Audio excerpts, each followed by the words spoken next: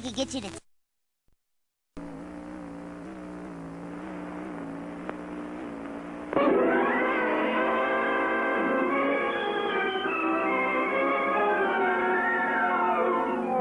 This is the story, the fantastically true story, of Herbert A. Philbrick, who for 9 frightening years did lead 3 lives. Average citizen, high-level member of the Communist Party, and counter-spy for the Federal Bureau of Investigation. For obvious reasons, the names, dates, and places have been changed, but the story is based on fact. The Communists will go to any extreme to destroy a potential anti-communist force.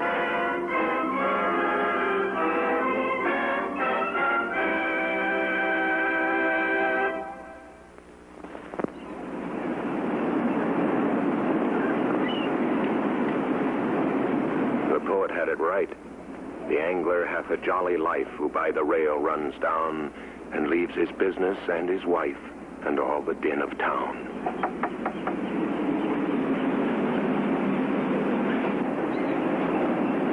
The poet forgot one thing. If Comrade Steve wants you, he can by the rail run down too, on the double.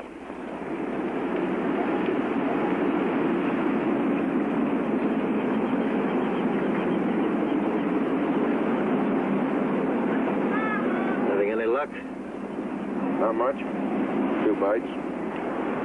You're on special assignment, comrade. For the next 2 weeks, do not contact party headquarters. What's the assignment? New Citizens Committee. A bunch of neighborhood businessmen who think they have a social conscience. They're anti-graft, anti-evil, anti-communist. For all sorts of reforms, playgrounds, all that junk. Regular 100% American land of hokum. Where do I come in? As a member of the committee in very good standing. 3 other comrades will join with you. 4 of you shouldn't have any trouble in taking over. How big's the committee? 25, 30 active members, maybe a few more. Twice that number inactive. 4 of us won't have any trouble taking over? It's been done before, comrade. You'll get complete instructions at 2 o'clock this afternoon. Address is 1211 8th Street. It's a real estate office.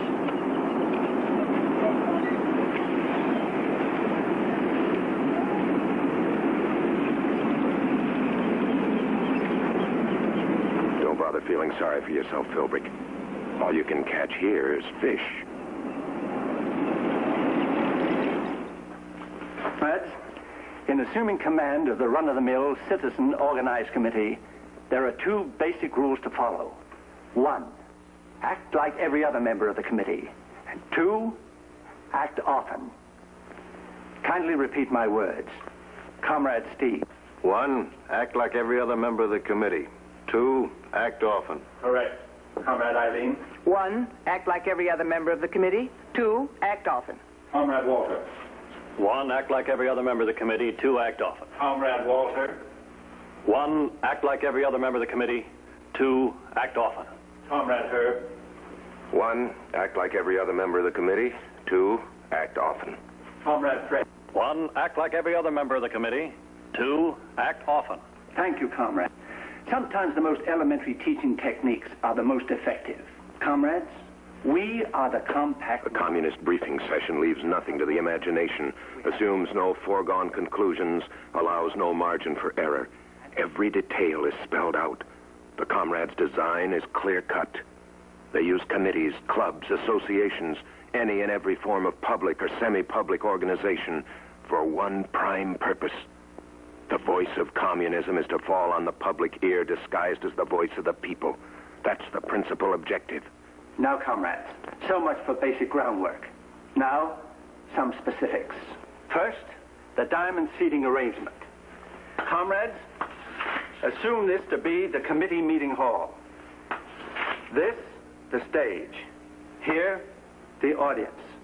Now, Comrade Herb will sit in this general area. Comrade Eileen to the right, Comrade Walter to the left, Comrade Fred to the rear. Thus, when we vote by show of hands or by voice, when we move or second movements, when we discuss, when we applaud, or when we censure, it is not the effect of the compact minority, but, as it were, the expanded majority. Opinions will seem to come from north, south, east, west, front, back, right, left. The diamond seating arrangement, comrades, with one more thing, the pivot man, Comrade Steve. He will be seated in this general vicinity. He will direct the operation. He will never take the floor himself. He is the only one who may make contact with you. The rest of you are to neither recognize or converse with each other. Remember, you are 4 strangers. The effect of the diamond seating arrangement, comrades, is overwhelming. Our ideas appear to be the unanimous ideas of the entire membership. Are there any questions about the diamond seating arrangement? Yeah. Isn't it possible that the committee we're trying to take over already has a fixed seating arrangement? No, comrade. No, it is not possible. You see, comrades, the committee we are going to join has not yet had its first meeting. We get up before the early bird, huh? Exactly. Now, comrades, most of you will be contacted by the committee organizers within a few days. Be careful not to arouse suspicion by seeming too anxious to cooperate. Americans are joiners, but they are reluctant on first contact. They are so busy. Comrade Herb, you in particular be careful. The leader of the committee, no doubt, will approach you directly. Now, don't underestimate him, comrade. By bourgeois standards, he is a fairly intelligent man. Oh, and incidentally, comrade, he happens to be your next-door neighbor, and I believe, close acquaintance. Ed Hughes? A fortunate coincidence, eh, comrade? Our meeting will take place again within the next few days. Comrades, you may leave one at a time. Sweet setup, isn't it, Philbrick? If you do what the party wants, you double-cross your next-door neighbor. If you don't, you double-cross everything else you're trying to do. Oh, what's the use in crying to yourself? Try the FBI. They got broad shoulders.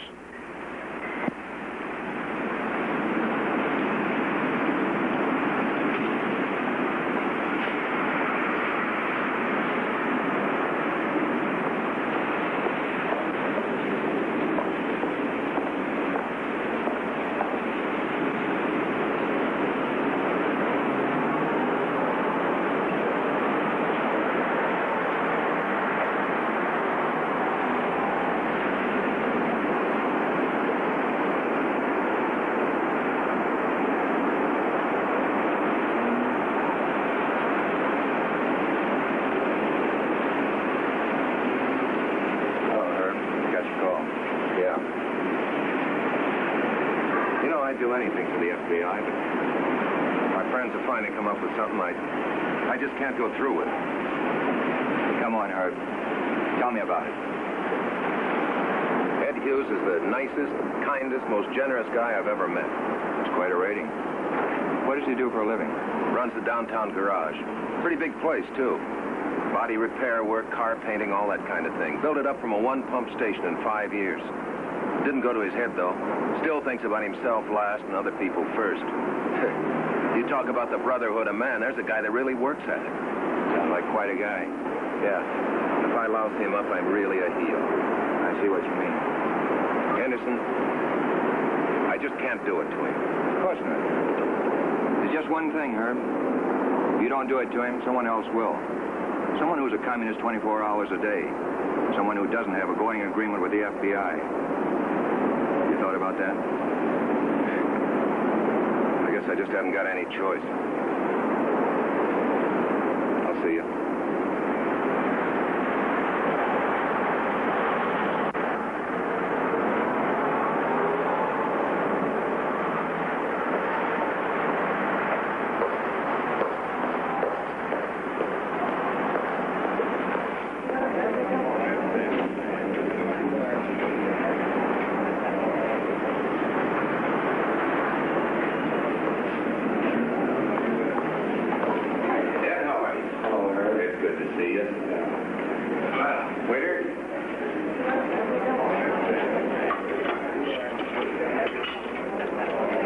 me out of it, Herb.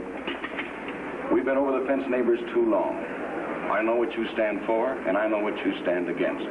And I know you're the kind of man we need if this committee's to mean anything at all. Well, those are nice words, Ed, but honest, I don't even know how far behind I am at the office. Good. I don't like a worrier. Really, Ed, I just haven't got the time. Look, doesn't it ever worry you, never catching up with things, working late night after night? Not a chance, Herb. Too many more important things to bother me. I can't worry about working late when so many men are just worried about working, period. Well, what do you say? Well, I say, okay, let's work late nights together. Good. Here's your membership card. And the first meeting is Sunday afternoon at 3:30. Let's go, Herb. Hey, wait a minute. You got my name typed on here already. You were pretty sure of yourself, weren't you? No, sure of you.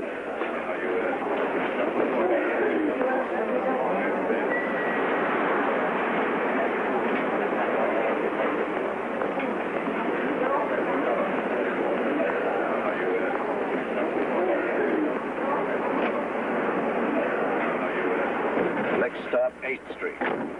You're slipping, comrade. I was alone a full 5 seconds.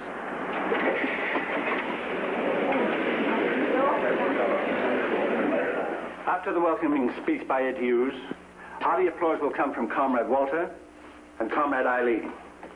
Originate the applause if possible. It will give you some stature in the eyes of your fellow members. The second part of the meeting is vital to us, the election of officers.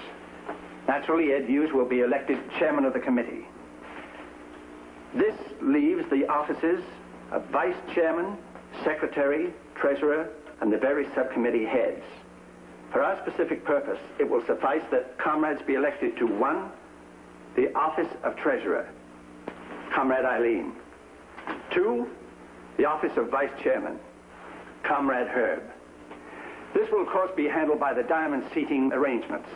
Now, comrades, one last major point. Our reason for infiltrating this committee. Americans seem to have inherited a love for committees, for town hall meetings. Such committees can be dangerous to us. So how do we stop these committees?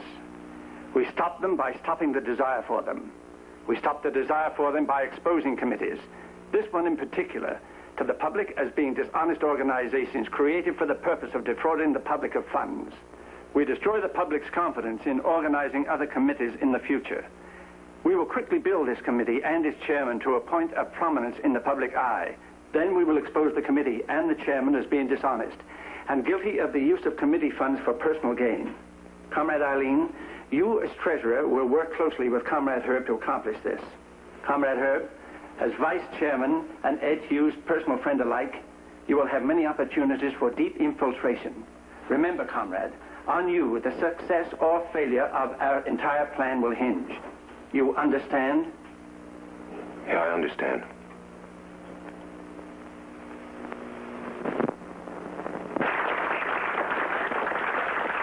My good friends, I deeply appreciate your unanimous vote in electing me to the office of chairman, knowing full well that your vote is not a personal vote for me, but a vote for the objectives of this committee recently outlined. And I will do everything in my power to accomplish those objectives. Nominations are now in order for the office of vice chairman. I nominate our good friend and neighbor, Herb Philbrick. Mr. Chairman, I second the nomination.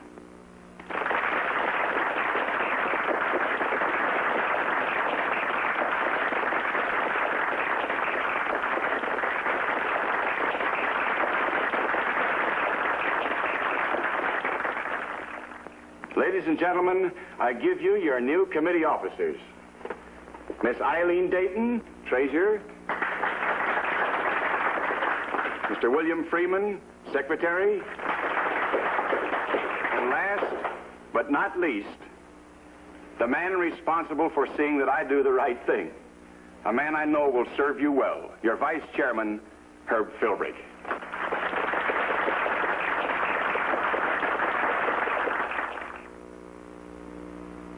The job, my friends, is a community job.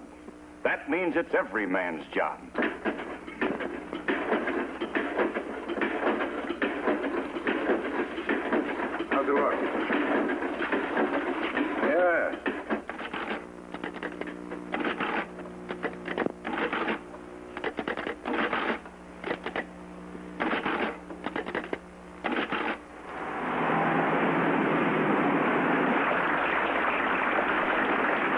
This is the only thing I object to, Herb. Why do I have to get so much personal publicity out of this? It's the committee we want the public to know about. Isn't there any other way of handling this whole thing? I'm afraid not, Ed.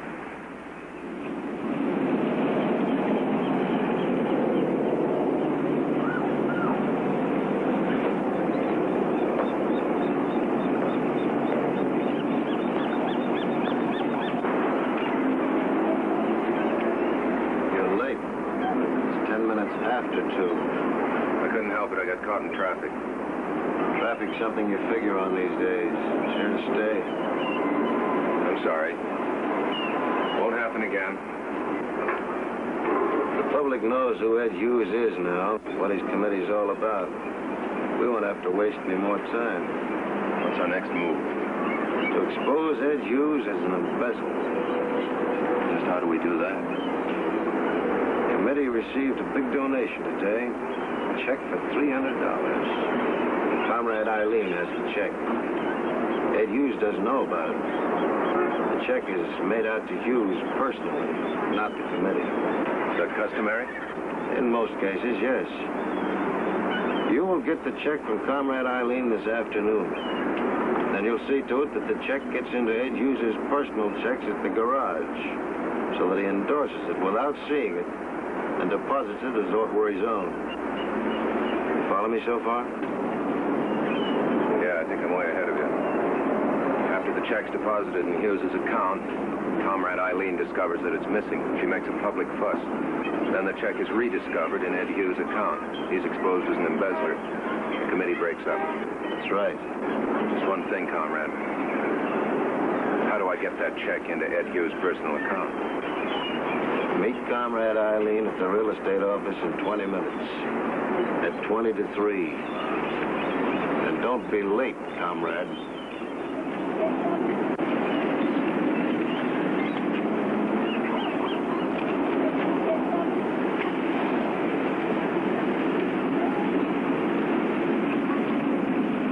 Careful, Philbrick. You don't dare look down into the water. You might see your own reflection. You don't want to look at that for a while. It's all yours, Comrade Herb. Ed Hughes has been watched night and day. He's methodical, Comrade. He always does a certain thing at a certain time. At 3:45, an hour from now, his secretary will lay the checks on his desk. Checks which have come in during the day and are to be endorsed. He signs them. Then the secretary makes out the deposit slip. The checks are sent to the bank. You get that check in the pile before he signs them. Just how do I accomplish that? That, my friend, shouldn't be too difficult.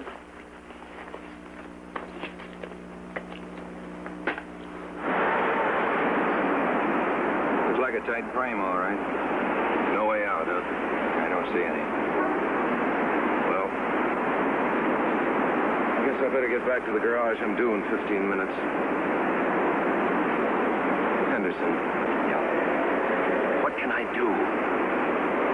Do what the Comrades want you to, I guess. Don't let this throw you, Herb. What they've been gunning for from the start. We've learned a lot. Names, and this time methods. Could come in handy. For Ed Hughes. Bye, Herb.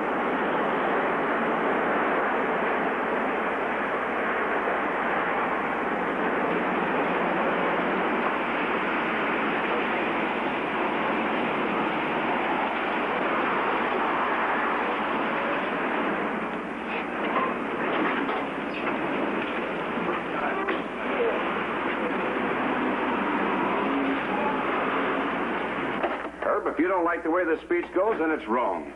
Your word is good enough for me. Well, I know it's just a draft, of course, Ed, but I don't think it'd be too much trouble to fix it. No trouble at all. The idea is to make the speech good, not see how fast I can write it. Yeah. Now, if you just let me get some of these checks out of the way, well, then we can get down to business. Well, Ed, I think we ought to concentrate on this for a minute. Now, Hello? Yes? The 21st? Right. Oh, and Miss Racker, will you please hold all my calls? Thank you. Ed, I think I've got it. Look, there's nothing wrong with the speech itself. It's just the way it's put together. Now, what if we started with the conclusions? Wouldn't it be more exciting that way? We'd catch the listener's interest from the opening gun. Yeah, sure. You're 100% right. That's exactly what it needs. Herb, I don't know what I'd do without you. What are you going to do tonight, Philbrick, in place of sleep? Comrade Eileen should be at Ed Hughes' office right now. She'll call here pretending to call your office. Now, you know what your attitude is supposed to be this morning, comrade? Yeah, sure. I give the appearance of standing by Ed Hughes. I say that the worst he can be guilty of is negligence. Exactly. Comrade Eileen will say enough on the other side to counterbalance your loyalty. It's just the subtle touch we need. Yes? It's for you, Comrade Philbrick. Yes. I'll be right over.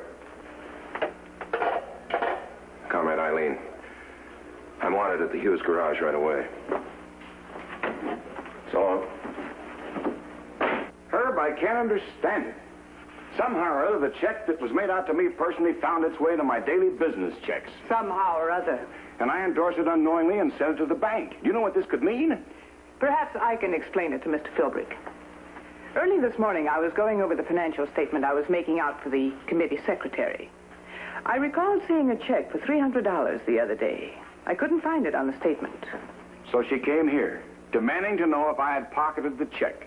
One thing led to another. And we found the check, entered on his duplicate deposit slip. I can't believe it. Ed wouldn't. Of course I wouldn't. You know that and I know it. But what about the others? Take Miss Dayton, for instance. I look guilty to her. And if the newspapers get a hold of this, I'll look very guilty to the public at large. You see what one simple little mistake anywhere along the line can mean? Mistake? Others will use a different word for it, Mr. Hughes. Like the newspapers or the district attorney's office.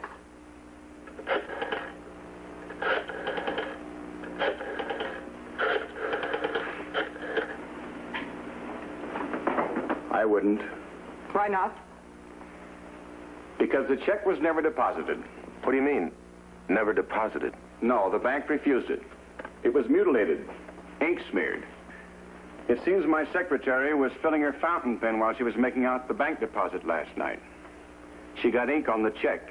I wasn't around, so she decided to send the check through anyhow. It was refused this morning, and my secretary picked it up. I believe the saying is, circumstances alter cases. I can no longer be accusative, Mr. Hughes, since technically nothing has happened. However, I don't apologize for my earlier sentiments. I still don't know how the check got from my desk to yours. Nor do I. And perhaps I never will. Perhaps I'll always think the committee treasurer was lax in her ways to allow an accident like that to occur in the first place. Perhaps you would prefer another in the position of treasurer. Perhaps I would.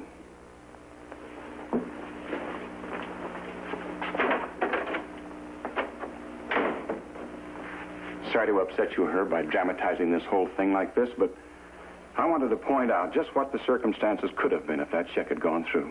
Yeah. Could have been pretty bad all around. Well, I'll see you at Tuesday night's meeting, huh, Ed? Right. So long. So long.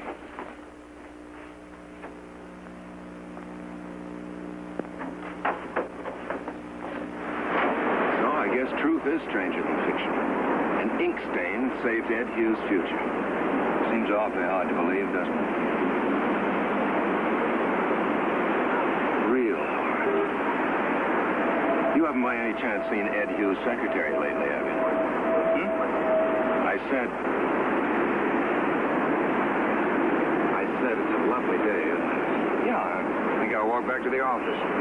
Seems to be about the only exercise I get these days. I'll bet.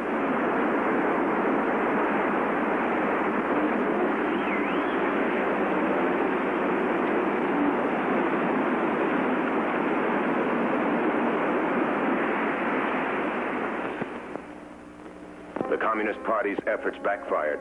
Ed Hughes and his committee survived, and the comrades' plan of infiltration collapsed.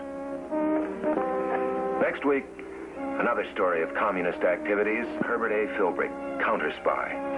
A man who for 9 years posed as a member of the Communist Party.